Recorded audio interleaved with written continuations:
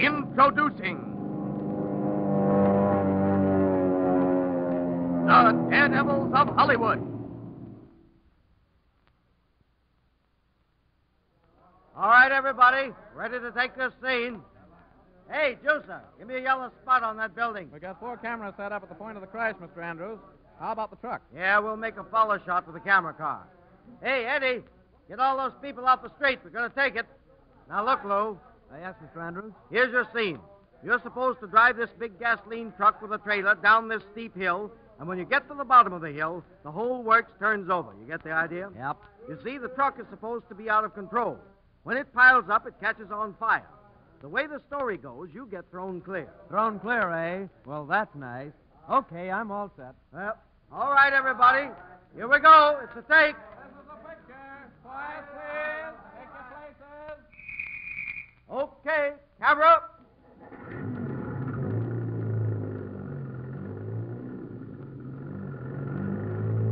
Say, look at that thing drop off that hill. Yeah, this is going to be good. He's doing at least 65. Look at that bus travel. It's almost to the bottom. Here's the crash. Watch out!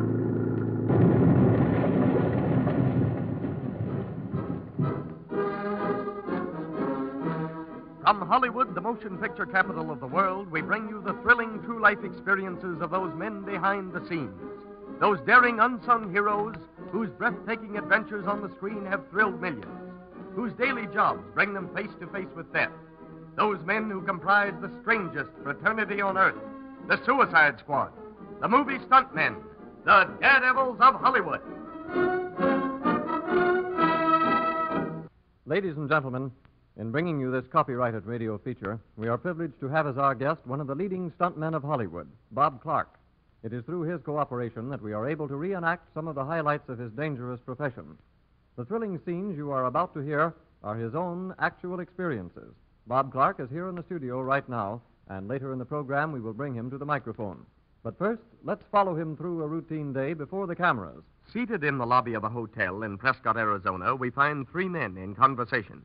These 3 men, each with an important role in the manufacture of a forthcoming motion picture. One is a director, one his assistant, and the other Bob Clark, ace stuntman and double for Tom Mix. Let's listen. Bob, I want you to meet my director. Mr. Perry, this is Bob Clark, the stuntman I was telling you about. Glad to know you, Mr. Perry. Hello, Bob. Say, I've heard plenty about you. Yeah? I've heard a lot about you, too. About winning the Academy Award last year and all that. Oh, well, that was just a lucky break. Oh, yeah? Well, what's this picture all about? It's doubling for Tom Mix. Now, here's the general idea. The story brings in a rodeo. It seems that Tom Mix and the boys from his ranch have won every event, you see? The star performers, eh? That's it. The Heavy and his gang are burned up about this. They want to win something. Now, the last and final event is a stagecoach race across open country. I see. A thrilling run to the finish. Yep, and here's the finish. They come across the country to the racetrack, through the gate, and around one lap. I see. Very good. But what's the stunt? Well, the Heavy and his gang see that they can't win the race, so they rig up a big pole at the gate. It's just high enough to allow the horses to pass under, but it hits the coach and tears it to splinters. Say, this is getting to be all right. Now, here's what you're supposed to do. Naturally, you're driving this coach that gets smashed up. So, as you near the pole, you leap into the air, over it, and land on a specially built platform right above the doubletree. Okay. And then what happens? Well, the coach goes into 1,000 different pieces, while you ride the front wheels and the team on around the track to come in first. Well, Bob, what do you think of that? To tell the truth, Glenn, I think someday these script writers are going to reach their objective. Yeah, and what's that? Someday, some way, they'll figure out a way to break a stuntman's neck. Time for the big scene is almost at hand. Bob Clark is now on the location set, and the old abandoned racetrack is buzzing with activity. Hundreds of people mill about, some adjusting the studio equipment, others waiting their cues. But all are keenly aware of the danger of the next scene. A man's life is at stake, and this they cannot forget. Finally, a warning whistle is heard, and the director's voice rises sharply above the din. All right, everybody. We're going to take this scene now. Get all those coaches lined up. The camera car's all set, Mr. Perry, and we've got 4 tripods on the track. That's swell, Glenn. Now, listen, you fellas. Bob Clark is supposed to come in first. And look, Bob, when you hit that pole over the gate, make it look good. Hit it hard. Bet I will, Mr. Perry. Don't worry. How about it? Everybody ready? All set, Mr. Perry. Okay, here we go. Camera. All right, boys, take it away. Well, they're off to a nice start. Say, that looks good. Yeah, it'll make a beautiful scene. Look at the background against those coaches. Bob from third place. Watch him. He'll start coming up soon. Yeah, that's just the way I want it. There he comes. He's passing one of them. Say, this is almost as good as a horse race. He's still coming up. Yeah, they're rounding the hill down there. They're coming toward the racetrack. Boy, look at those horses run. Yeah, Bob's trying to pass the lead coach. They're neck and neck. There he goes. He's in the lead and headed straight for the gate. Holy smokes, that heavy pole across the gap is as big as a telephone pole. Well, he certainly ought to wreck the coach at that speed. Yeah, we'll know about that in a minute. Here he comes. Get away from that gate, Ben. Get away from there. He's standing up in the seat. He's getting ready to jump. I hope he makes it. Man, what a scene. There he goes. Look at that guy sail through the air. He landed right on the platform. Perfect time. Yeah, and there he goes around the track with nothing but two front wheels. Yeah, and look at the rest of the coach. There's not a piece big enough to recognize.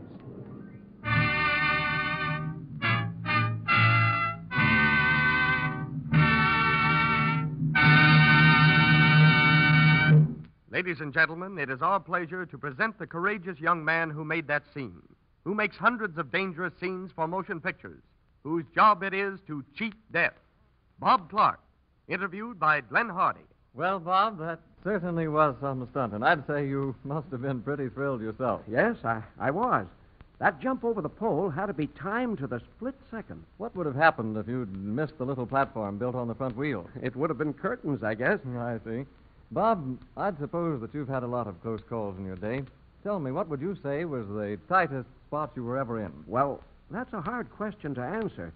There have been hundreds of tight spots, but I remember one when we were making Arizona Ames for Paramount. It was one of Zane Grey's stories with Monty Blue. I got in a spot there that I still don't understand how I got out of. It was on location up at Big Bear. Wait a minute, Bob. We're about to forget something. We'll hear another thrilling dramatization in just a moment. But first, a word from the firm who has made this program possible, our sponsor. Okay, Bob. Now, what about that tight spot? Well, it so happened that the character I was playing had a very dangerous stunt to do. The director, Jack Rowland, and Hal Walker, his assistant, were explaining to me what was to be done, and so... Now, this will give you some idea of the stunt, Bob. You see, Mr. Blue is supposed to be a prospector. You're his friend. Well, he tries to build a railroad to the mine so he can ship out his ore. Get the idea? Yeah, but the outlaws won't let him build the tracks. They stop him at every attempt. I see. So then what happens? The result is he has to haul the ore over about 30 miles of rough mountain road in wagons. It's a slow process, you see. And here's where you come in, Bob. You and Monty are each driving a wagon filled with ore, and the outlaws shoot Monty off his wagon, and the horses run away. And what do I do? They shoot you off, too, and you're supposed to fall off the rig. Yeah? Yeah, but you don't really fall off. You fall into a little cage that we've had built specially for the purpose. It's down in the bottom of the wagon near the front wheels. Then you're supposed to make the horses look as if they're running away. There's a little peek hole there that you can see through. So far, so good. Now, here's the gag. You're making all these winding turns, and some of them are pretty sharp. But when you come to the straight place in the road there, turn the wagon over. See what I mean? It's practically done, Mr. Rowland. Well, then we're ready to go. How about it, Hal? Yes, sir, we're all set. All ready, everybody? This is the take. On your toes. Quiet, please. This is it. Places, everybody. All right, boys, get up on your wagons and let's go to town on this. Okay, go ahead, Monty. Right behind them, Bob. All right, roll them. Okay, outlaws, come on. That's good. There goes Monty. Yeah, nice fall. And look at those horses take off. There goes Bob. He made the cage all right. Yeah, and he's waking up those horses, too. Watch them run. See, look at him take those turns. That looks plenty good enough for me. Now get this, men. Look at that sharp turn he's coming to. He'll never make it at that speed. Look, something's gone wrong with the wagon. The front end fell off. Yeah, the horses are loose. The wagon's going over the bank. Look at that. Well, Bob, I must admit I don't understand how you ever got out of that spot. I wouldn't have if the front part of the wagon hadn't broken off. That's the only reason the horses didn't fall on me. Well, why do you suppose something went wrong with the wagon, Bob? That often happens. You see, those wagons and buckboards they use in scenes like that have generally been crashed several times. Yes? They're repaired, of course, but they aren't as strong as they should be. Say, Bob, how many times have you been hurt doing stunts? Oh, dozens of times. Well, did you ever think of quitting? A lot of people have asked me that. No, I have no reason to quit. I like the stunt business and the dough. Well, they tell me that when a stuntman quits and comes out of retirement to do another stunt, it's usually his grand finale. What about that? It's a funny thing, but it seems to work out that way. I've known several stuntmen who quit and later came back only to crack up. Well, how do you feel about your future fate, Bob? Well, I guess it's all in the cards. If I'm supposed to go tomorrow, I'll go. Whether I'm a stuntman, a plumber, or a radio announcer. Uh-oh. I walked right into that one. But how do you arrive at your conclusion? I've seen enough to convince me. For instance, I've known stuntmen who did everything humanly possible in the way of stunts for 20 years or more, and then finally developed pneumonia and go out in a few days. Well, Bob, who knows? There may be something in what you say. But at least there's no doubt at all that we've enjoyed your visit. On behalf of our listeners, I want to thank you for coming here. I know that everyone joins me in hoping that we may have you on this program again, and very soon. Goodbye, old man, and the best of luck.